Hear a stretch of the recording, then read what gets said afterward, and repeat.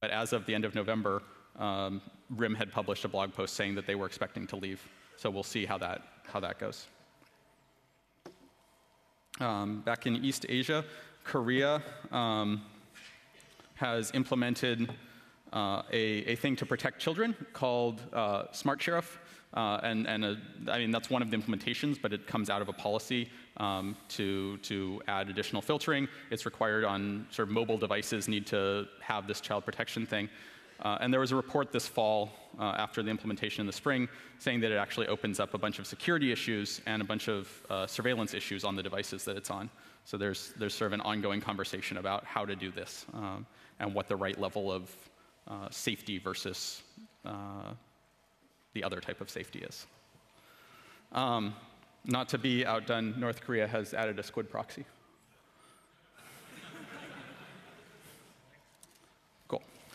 So from the European segment size, I would like to mention a new so-called, as I used to say, censorship trend, also known as gambling censorship.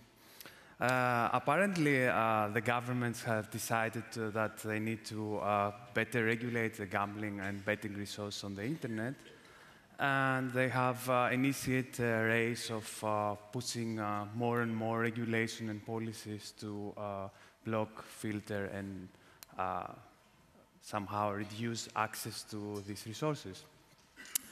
Unfortunately, there are many mistaken blocking, various cases of over-blocking, as far as collateral damage cases like inconsistent DNS mail exchange record, or actually TLS timeouts on websites that host on the same IP. It's quite common in the web space environment where actually with shared hosting, you share the same IP with the rest of the other website. What I would like to mention here, it's a report from an organization in Switzerland for the European Commission. It's like more than 1,500 pages, and it's from 2006. What is happening actually here, it's like a table that mentions the countries from left to right. Like from left are the stricter countries with policies and gambling and betting regulation, to the right, which they have less and less regulation. This has changed already. So for instance, UK on the far right side, it's actually does some extreme blocking, which I'm going to be mentioned later in our slides. What I would like actually to give, to point out, it's a case that we did some work later before this summer, was the case of Greece. We did some extensive study on quite many ISPs. Actually, we cover most of ISPs.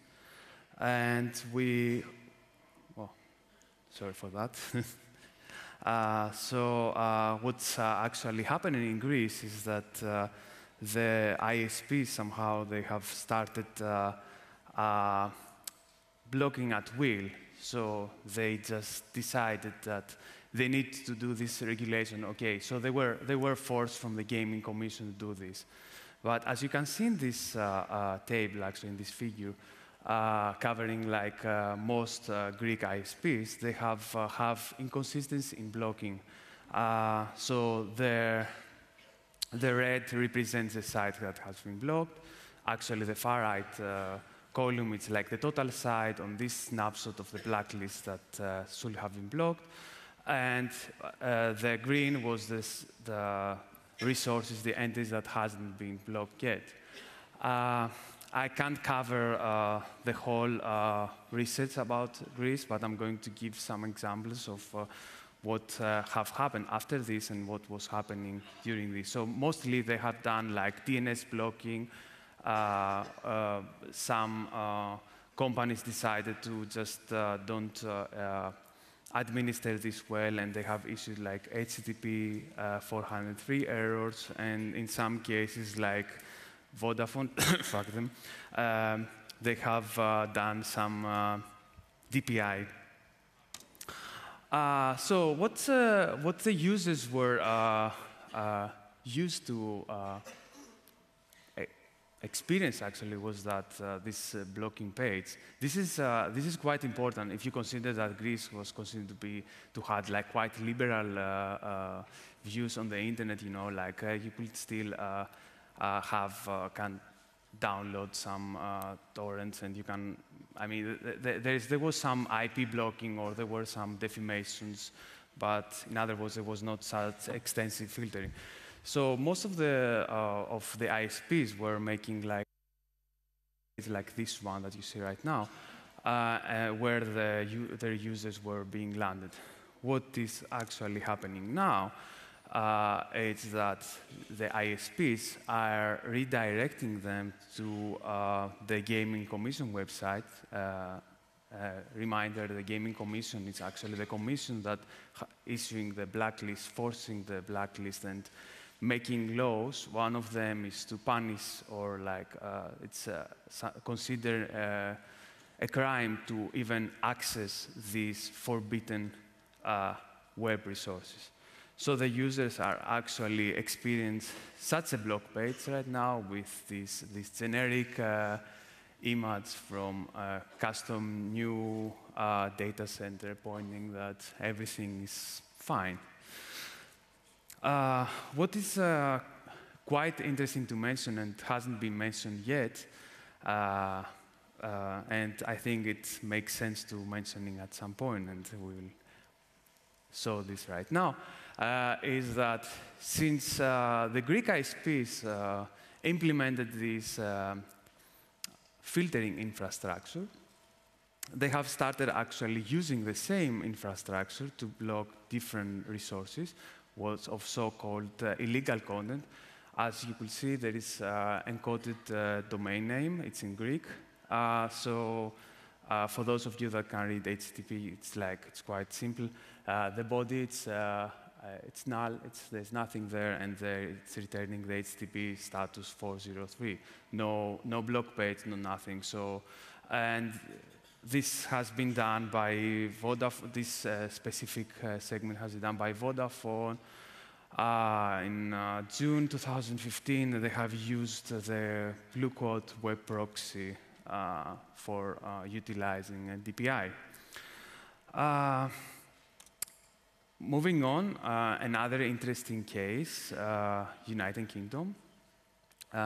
We could actually have two presentations for United Kingdom, but yeah, we have only one, and we could not mention so many things that happened the last years, but something quite important that happened in 2015 and was increased in intensity in 2015 is that the government has started pressuring a lot for promoting filters to ISPs. But the difference with UK is that they don't really have a gaming commission, or they don't have like a commission that mentions what should be blocked and makes a blacklist and whatever. So it's ISP decide on what is right that needs to be blocked, filtered, and censored. So you can actually find out what happened, like dentist websites have been blocked, some bars have been blocked, or some website that used to form like the keyword sex have been blocked. So a lot of false positives. What is quite important to mention is the Blocked project from Open Rights Group. They have done some impressive work monitoring all this, like all ISPs or most ISPs in UK. They have used the Alexa Top 100K, and these results are from their yesterday's snapshot. So they have actually find out that there are around 20, from this 100K, there are around 21,000 websites resources being blocked by strict filters. and around 11,000 websites blocked by default filters. Let me get clear what is default filter. So when you buy a new, when you are becoming a subscriber or you buy a new cellular number in UK, you are coming with this default filter. So you actually need to opt out. You need to say, hey, you know, I want to watch porn. I want to have like an uncensored internet connection. And this is like the latest, the yesterday snapshots on their page. You can actually click on the slides, which we're going to publish online. They are actually having per provider their percentage of sites that have been blocked and some discrepancies. So I would like to move to a different segment right now. This is Middle East, and continue with Saudi Arabia. This is an excerpt from an UNI report from an HTTP request test. I will explain more later. What is happening actually here in the case of Saudi Arabia is that they have actually blocked Arab Times. This happened like this 2015. And they have just brought like a random, just a sort, this page is blocked with an indication that this resource has been blocked by wire filter. I did some search and I found out that as the wire filter, it seems like a web proxy, DPI, whatever, which, you know, supposedly on their website, you should be used for good ways and, you know, for, as they call it, for a worry-free internet experiences. Continuing with Iraq, does anyone know what happened on the, normally happens end of July, or specifically on 27th of July in 2015? Okay, so on this, during this time, normally there are the the student class exams in Iraq, and what happened actually between 2 to 5, like 7 to 10 local Iran time, is that, as you could see from this BGP data flow, is that Iraq decided to actually stop a bit the internet, you know, for the students to have worry-free exams without teaching, and then we we moved on with our exams.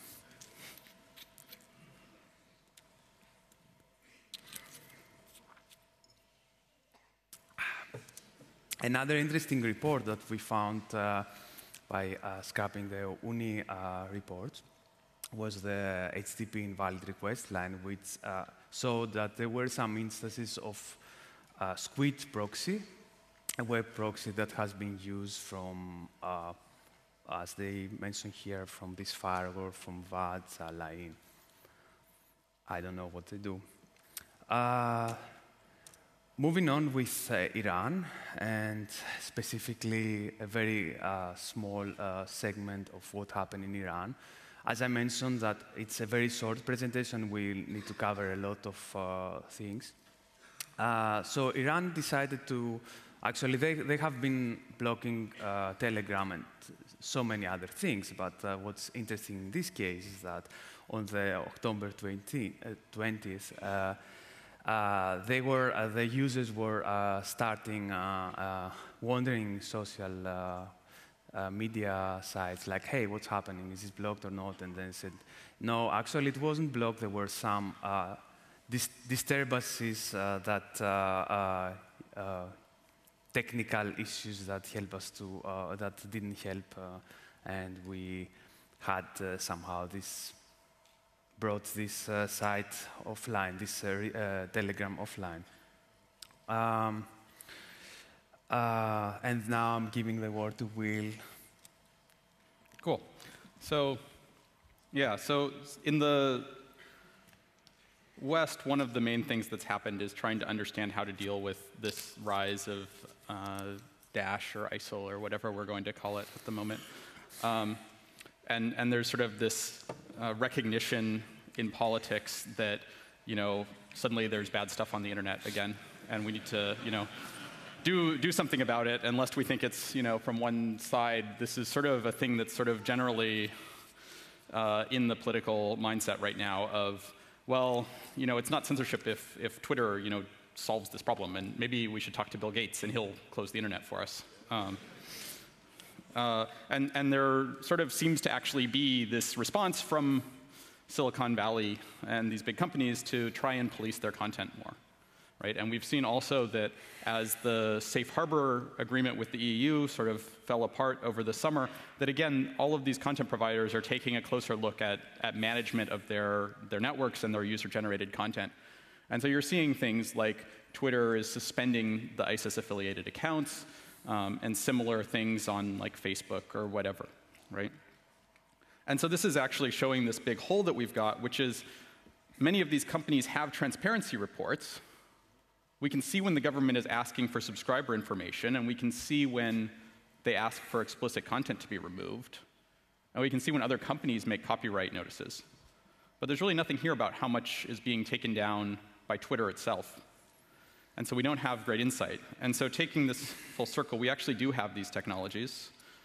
We use them for sites like Weibo, the Chinese equivalent to Twitter, where this open source project called Weibo monitors the Chinese social network, finds popular content that then is subsequently removed and reposts it for posterity.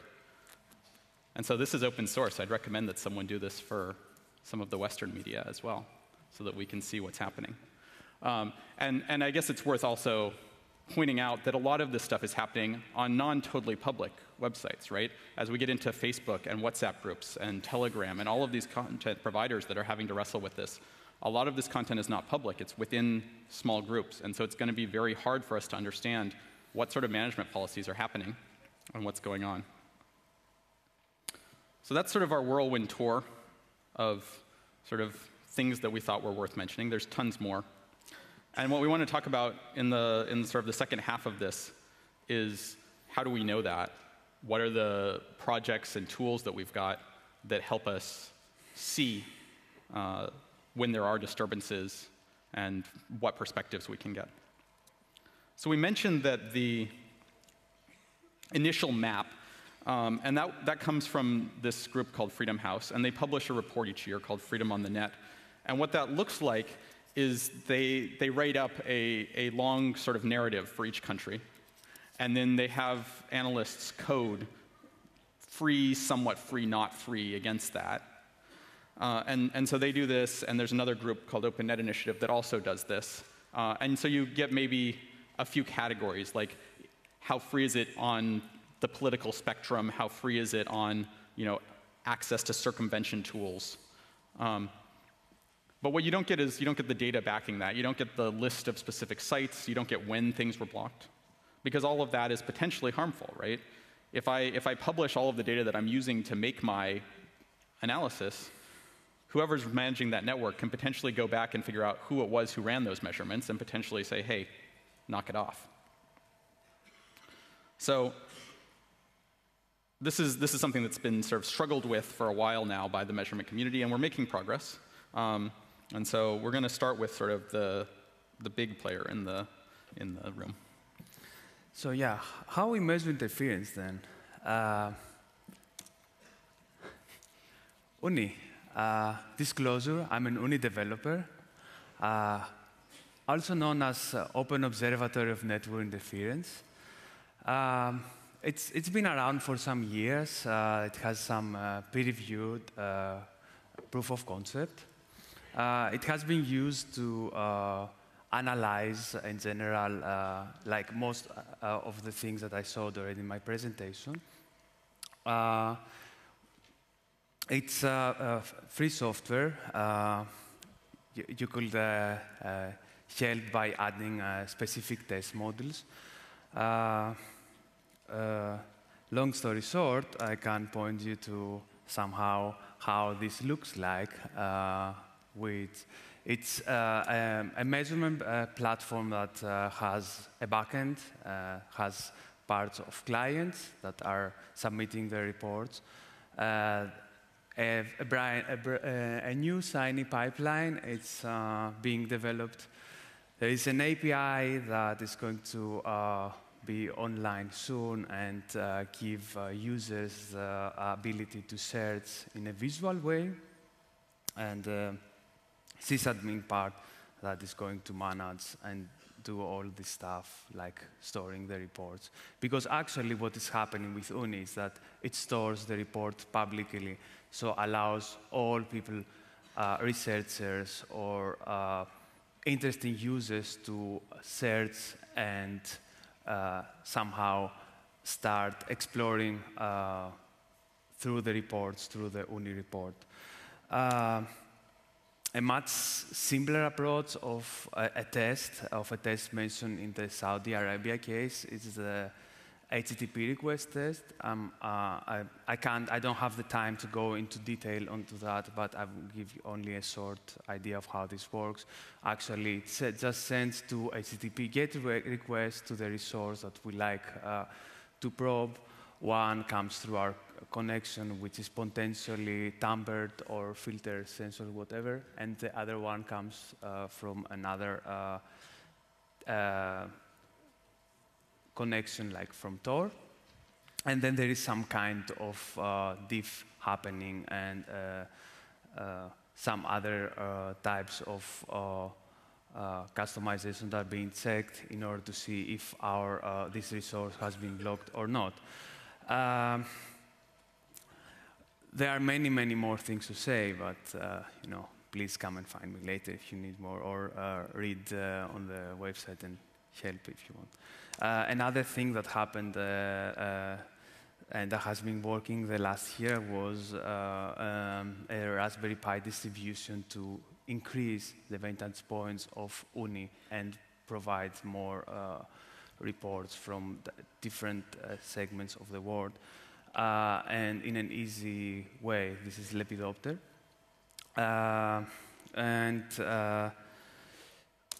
Moving on with ICLab, it's a project that has been developed from the University of Stony Brook. Stony Brook, yeah. I can't even pronounce the name. So, yeah, they have done a sort of a closed system of containing, making network measurements. Another nice example of collecting network measurements, but unfortunately not sensitive or not censorship-oriented network measurements collection is the RIPE Atlas. RIPE Atlas has a bunch of nodes out there, but it's being funded by RIPE NCC, and as you know, RIPE NCC has some members like Turkey and some other organizations that they would not like to be associated or to have any reports that are negative to their presence. Cool. So yeah, so in addition to these sort of distributed platforms, right? And so this is a few examples of places where you've got probes in networks. We can learn a lot of stuff by looking at specific domains. So there's platforms like Tor that will provide data. So on metrics.tor, I can look at how many users are connecting from Bangladesh. And I can verify that report that we showed earlier, that there was something weird going on from November to December, because while Facebook was blocked, we see a corresponding spike in the number of Tor users, right? So they are, providing this data. And likewise, there's a few other services. So like Google shows how much connections it's getting from different countries, and we can say, they actually label themselves and say, we believe that there was a disturbance in these places at these times, right? And so depending on how that data is shown, you have different levels of ability to, trust it, right? Like I can't actually go in and look and verify that Google's telling me the truth here. I have a better ability to do that from Tor. Beyond this, one of the older projects sort of in this space is crowdsourcing. Herdict Web came out of Berkman Center a while ago and basically asked users who visit, it shows them a website and says, can you or can you not access this site? And they check yes or no. And that, gives you a somewhat noisy, because now you have to trust that the users are, is it, their connection? Is it something else? Like, you don't get the same insight into why something didn't work as you would if you were running test code. But you can learn a lot. And then focusing on specific countries, you've got things like Great Fire, which basically runs its own infrastructure in China specifically, and then keeps tabs on popular sites that are accessible or not there. Switching over to mobile interference, right? We're entering a world where cell phones are gaining importance, and we've sort of found ourselves, having a harder time to understand exactly what it means to interfere there. There's a few projects. These range from Nettalyzer's been around for a while. It's just sort of a connection analysis or diagnostics tool. It lets you see things like, is my mobile network preventing me from opening connections on specific ports? And is there, noticeable filtering or proxies? One of the projects that came out in 2015 is something called Asia Chats, and that was, again, out of Citizen Lab. They basically looked into a bunch of the popular chat networks, WeChat, KakaoTalk, Line, looked for built-in censorship lists. So are there words that you can't type over these things? And looked at other management policies that were going on in those specific apps. Right? We're moving from a world where what we care about is the open web and a domain to what is happening within a specific closed app ecosystem. Sort of the equivalent from Uni as we move into mobile is this library and corresponding iPhone and Android app around this project called Measurement Kit, which is trying to reproduce some of these connectivity tests looking at DNS and HTTP that we have run from Uni, but now in a mobile environment. The other thing that's gaining popularity is trying to think about what we can measure externally. So as we've been sort of struggling with this question about putting things in networks and what risks we're sort of exposing people to, there was a paper and project that came out sort of at the end of last year, beginning of this year, called Encore, which brings in the idea of I can embed the favicon, the little image for Twitter or for Facebook, in my page and see if it loads for my visitors. And so if all of my visitors from a specific country fail to load the Twitter favicon, maybe that means Twitter's blocked. And so we can have these visitors who aren't actually cooperating. They're not running a probe or a measurement, but we can still learn things from them. Similar to that, we have side channel work, and I can, and this got used for some of the Tor accessibility stuff as well, which is saying, even when there's two remote servers that I don't have control of either of them, I can, using some packet spoofing and TCP fragmentation leaks, learn if they can connect to each other or not. And so now without, putting, those users aren't like cooperating, they're not running some probing software, but I as a remote observer can potentially learn about connectivity or IP level blocks. We're also still coming to terms with a world where the IPv4 space is small. So you've got ZMAP, which is, there's a talk on mail security stuff that Zakir will give at 32C3. But they've also released something called Census just recently, which is sort of looking at what's running in different places. One of the projects that I'm involved with is called Satellite, which is looking at open DNS resolvers and what sort of DNS consistency we can learn from a single external vantage point. So we find roughly 8 million open DNS resolvers that are willing to resolve domains for you. And so you ask all of them for popular domains, and you see if there's specific ISPs or specific regions where you get weird responses back. And so now, without having anything except for these hopefully infrastructural DNS resolvers, I can understand if there's some sort of country or ISP level policy going on. Cool. Right. So we're going to shortly cover a bit about governance.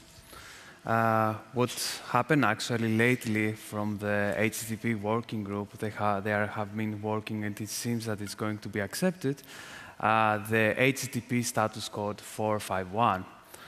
That's a status code that is going to be used in case of legal websites that have been filtered, blocked, or censored because of legal issues or political incidents. I hope that this will not be passed, and this is somehow like acknowledging the problem of and saying that's okay, we could censor and block internet, but I would rather protest for a more free internet. What did happen good on the terms of governance is the forming of a group called Human Rights Protocols Consideration Research Group that is exposing the relation between protocols and human rights, having a focus on the rights to freedom of expression and freedom of assembly. Now Will is going to... Cool. So, and I guess the point of this HRPC group is that they're hoping to sort of append policy on further IETF standards to include a section sort of expressing what's going on in terms of the implications to freedom of expression and freedom of assembly with new protocols as they come in. So this is something that we should be thinking about as we start standardizing protocols. What are the implications? Are we doing this in a way that is going to be supporting these universal human rights? The other major thing in the measurement community space is that Open Tech Fund, a branch of the US government under a few layers, got a big injection of $25 million to support sort of circumvention and censorship measurement stuff. And so a bunch of projects have gotten money over the last year, and that's continuing now. And so there's been this injection of sort of excitement and people working on it as a result. And so it'll be interesting to see how long that continues, but that's really sort of boosted a lot of stuff. But again, the community is sort of struggling at the same time with trying to understand what it means that so much of this work is now funded by the US. Okay. So it's not all roses, although I think you've already come to notice that. There's a lot of stuff that the tools that are out there aren't doing a good job of measuring. Just to give you some examples, in addition to blocking, right, which is a thing that's pretty binary, I can see if I get the wrong result or no result. What happens if I just get the result really slowly? My automatic test is going to have a hard time coming up with those heuristics, and we really haven't written these tests that actually are doing a good job with heuristics to understand that this is just throttled and isn't actually going to be usable, and differentiate that accessible but really slow from normal. We still are pretty far behind on platform self-censorship, so our ability to understand what sort of management and removal of content platforms are doing by themselves and unilaterally. Like the Greece example points out, a lot of times policies are not implemented on a country level, which is sort of how we try to think about it, and how those maps that we've been showing show it, but really are at ISPs or specific regions. And so we need to tear this data apart and get down to the specific, how is it going to work for these home users in this place? And that's not a question that we have a good way to answer right now. And we also don't have a good handle on the social impacts. Do people notice this? What does it mean to be extreme? How often are people hitting block pages? Is there other stuff that people are choosing not to visit, even though it's not explicitly blocked, because they feel unsafe on the internet because of the policy? These are things that we really haven't even begun to explore. On the academic side, there's been a big conversation about ethics that's continued to sort of emerge in the last year. Part of that is trying to understand when it's okay to make measurements. Right? If I get abuse complaints telling me to knock it off,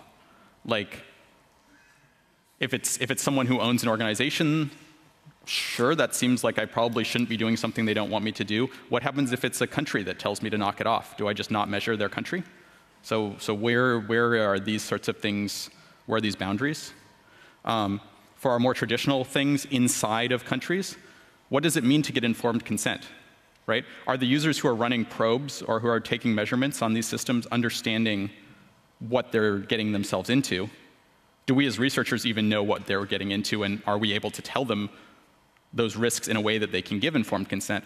There haven't been a huge number of retributions or anyone getting in trouble but we don't know what could happen.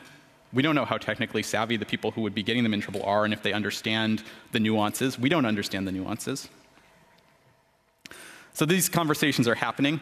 A lot of this, there's a bunch of ethicists. Weirdly, it's the US Department of Homeland Security that published something called the Menlo Report on ethical principles for communication technologies in 2012.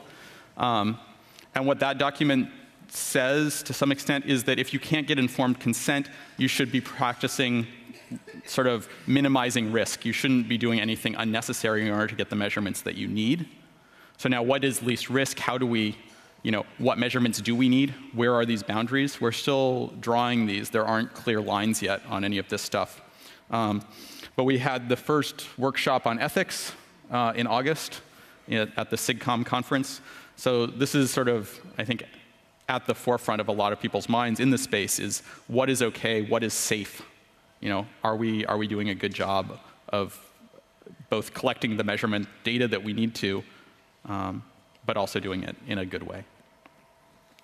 So we're going to end by, the pitch of what you can do, how you can help. You can measure, right? You can collect the data. You can work on the code. A lot of these projects are open source. We'll put these slides on the link from the talk so that you can click on all of them and find the project that you're most excited about. You can skip the whole measurement thing and work directly on circumvention. Pluggable transports are, gaining standardization. There's a nice website, pluggabletransports.info, that talks about the spec, which is pretty easy to implement, and so you can make your own different way of connecting. And you can have the conversation in your local jurisdiction or on the internet as a whole to advocate for transparency, if nothing else, so that you can, understand what is blocked and figure out where your community is comfortable having that. So we'll be around to answer questions. Thank you. Thank you.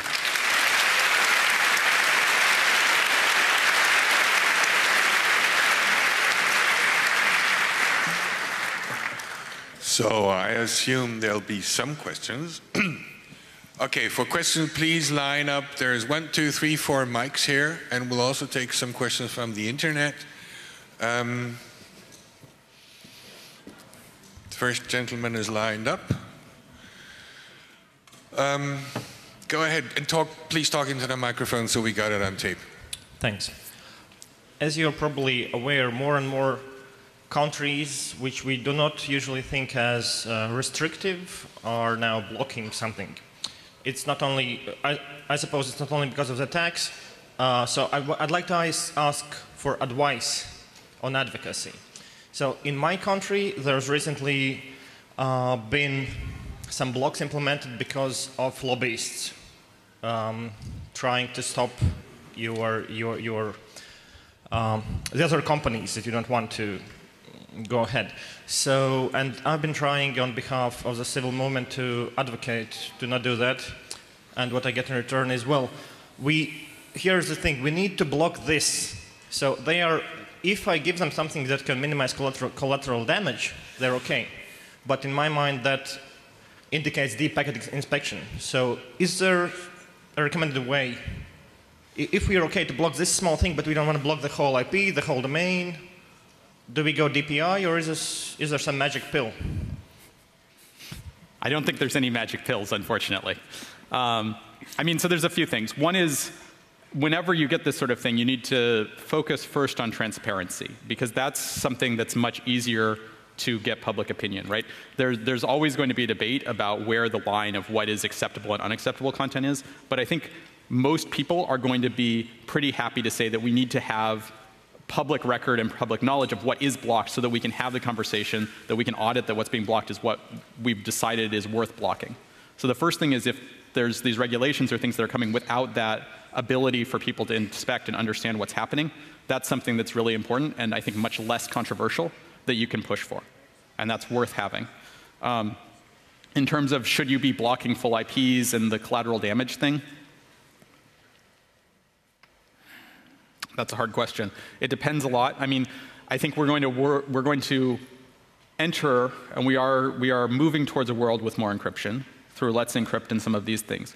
And so what you could imagine is if you're doing things like just taking SNI or specific domains and trying to block those, that's something that potentially technology is going to surpass in the next 3-5 years, something like that. We'll enter a world where that sort of block isn't going to be nearly as effective. Hopefully we'll get to a world with encrypted DNS and with good encryption in some of these newer HTTP-like protocols where you can't do these easy DPI fixes. So putting in boxes like that, the hope is they become obsolete faster, whereas doing IP blocks, that's something that's harder to rectify that damage.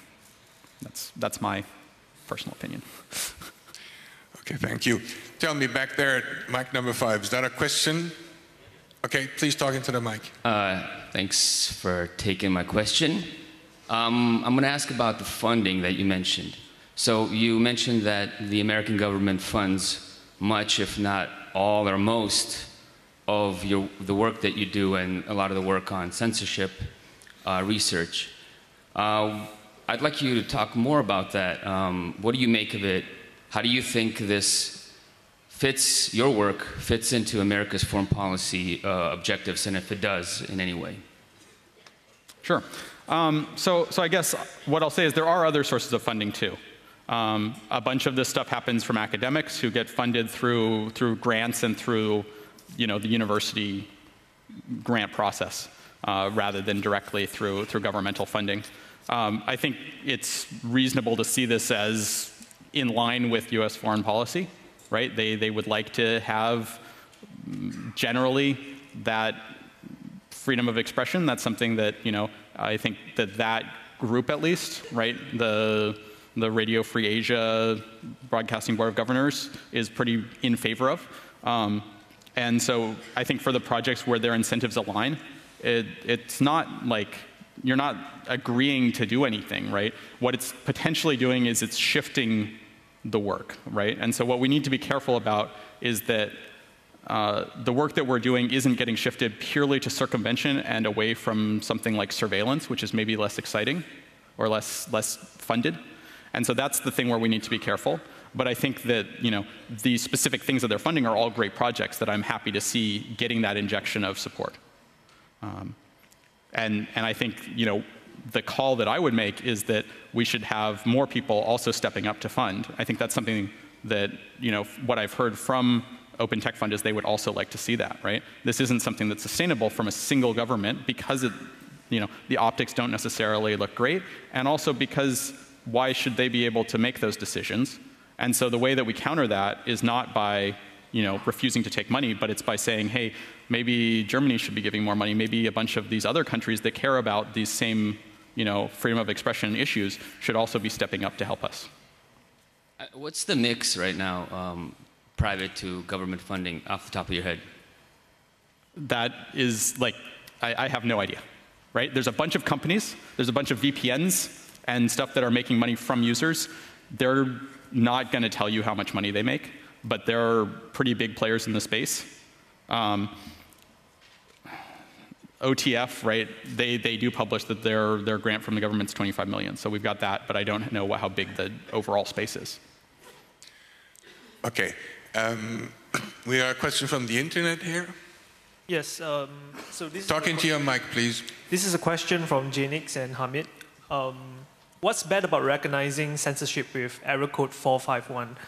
And because the page will be blocked nonetheless, and it's good to know what happened, right? Okay, so I think that by having a status code of recognized censorship is like we acknowledge, as I mentioned in the presentation, we acknowledge the fact that, okay, yeah, censorship is for granted and we should assign a status code. I guess, to my opinion, instead of just assigning new status code of something that we can't really happen, like internet should not be censored. So assigning a status code to the HTTP should not happen. So if they would like to do it, they will do it in a different way, but assigning, changing the status code and assigning and acknowledging the fact that we should have more, a blocking code. No, I don't think that is a way to go. I don't have any alternatives on that, but you know, I mean, why we need to have alternatives on blocking the internet? They do it otherwise without status code. So why to give the freedom of using also status code? Said, oh, okay, so these websites they will return the status code. So now we know that okay, you know, these sites are blocked. Yeah, they will still block, as I mentioned, in the presentation sites and resources legally and illegally. So now they will have also the 451 status of the legal. So this is the legal like status code, and you know this will continue. They will continue blocking again, you know, websites illegally. Okay, thank you. Number 2, Jorgo. Thank you for your talk. I have a question about. Talking to your mic, please. I have a question about the gambling. Censorship. Because this seems like the beginning of a general kind of censorship. Do you have any idea if anywhere in Europe it was possible to get this removed in some way by any legal measures, lawful measures, something like that? Well, actually, most of these blockings are quite trivial. They were doing the DNS blocking, so you could just change your name server, your resolver, and you could route around this issue. Many of these sites can be seen from other, like they can be seen via Tor, or they are just trying to block this locally. They were just trying to do this in a local way. They are not doing it well right now. They are just would like to. Let's say, stop viewing this content from the non-power users, let's say. So I come from Bulgaria, and there they switched from just DNS blocking to IP blocking. And they've been doing that pretty thoroughly for the sites they were ordered to block, which results in a lot of collateral damage for this. And we know that, yeah, using Tor, using any kind of VPN, just go around that, it's extremely trivial. But it creates a lot of problems, and it creates a very bad precedent for everything else, because right now it's gambling sites, then we have the infrastructure, and then it's anything else. So are you aware of anyone that is working to stop this on a political level? We should speak to these people. We should do stuff like mentioning that, hey, you are destroying the internet, you know? You can't just start blocking an IP, you know, that there are like thousands of websites there hosted. Right. So again, this is the place for advocacy, right? Finding your local groups that are caring about internet freedom, working with them to find, especially instances of collateral damage, are a great place for advocacy. Of look at these sites that, for whatever reason, are being blocked. This isn't a cool thing to be doing. We really are overstepping. We're losing transparency. These are all great arguments that you can, you know, take to your politicians and lawmakers and find the ones who are going to help champion the issues for you. We tried that, didn't work. Thank you. Okay, thank you. Number 6, Jorgo. Hi, thank you very much for an interesting overview. I wondered if you would like to share some thoughts on maybe combining, or proposals to combine, censorship measurement with censorship circumvention. There have been some proposals recently for tools that combine the two, and I just wondered what your thoughts were on that. Yeah, so there was a paper that came out about the circumvention tools are a way to understand measurement. Again, you've got exactly the same issues about what are the risks that users are facing, right? And that's now maybe you're having a harder argument about not knowing what's going on, that you know that this is a user who is actively, you know, worried about something and trying to get around something. And so are you now comfortable trying those sites that are blocked, which are the ones that are being looked for? And what sort of dangers are you getting your user into? At the same time, there are plenty of tools that are already doing this, right? You've got a set of tools that do fallback stuff. So they first try to make the request locally, and then if it doesn't work, they run it through a proxy. So they're already exposing the user to that risk. You might as well collect that data, right? And so then it's just a measure of what sort of anonymity and protection against that collected data do you get, so that if that data gets public, because expect data to leak to the people you don't want it to, how does it not get anyone in trouble, right? Because it's easier to just take that whole database of all of the users in the country who tried to visit these bad sites than having to do the network, like measurements of them individually. And unfortunately, they do collect data of these users, and they don't know what to do with this data, some censorship circumvention tools. Thank you. Okay. Another question from the internet, and please talk into your mic. All right, this is a question from JNix. It's a two-parter. So there are a lot of methods for filter evasion: SSH tunnels, ICMP, DNS tunnels. That being said, is any government able to effectively censor or block experienced users who are able to use these, tunnels? And is it too paranoid to believe that the government might intentionally allow some protocols that they can decode because they want to actually inspect what people are doing? It is not too paranoid to expect that. There are instances that have shown up of proxies or other things that are being run by governments to be able to get a sense of what users are doing. If you are looking for your technically competent adversary, you're probably looking to China. We've seen different things from that network, and because of how big it is and the diversity of ISPs, you see different things and you get mixed reports. But there's a sense that at least some of the time you get weirdly like long-term connections that don't look like TLS will get throttled or become flaky, and that affects a lot of these tunneling solutions. We still need more work on being able to get reliable things. Maybe you use ISP or IP diversity. Maybe you use lots of short-lived connections, UDP. There's a bunch of different things out there to try. There aren't good things that seem that everyone feels are reliable and are hard to for a technically competent adversary to block. Okay, there's somebody waiting on number 5. Go ahead, talk into the mic. Yes. I think it was around 6 months ago, there was a website that was forced to shut down that archived political tweets from politicians. Essentially, the politicians strong-armed them into shutting down. My question is, what kind of implementation or capabilities would you suggest to try to prevent that kind of strong-arming from happening again with archiving suppressed tweets and things like that? So depending on what threats you are worried about, we've got a number of technologies that our community knows about. We've got hidden services if you want to run something where its IP address and the server is not known. So if you feel like the infrastructure is in danger, there are ways to make that site run in a way that it is anonymous. You can look at the different legal jurisdictions and come with a jurisdiction where you are not going to have the same ability.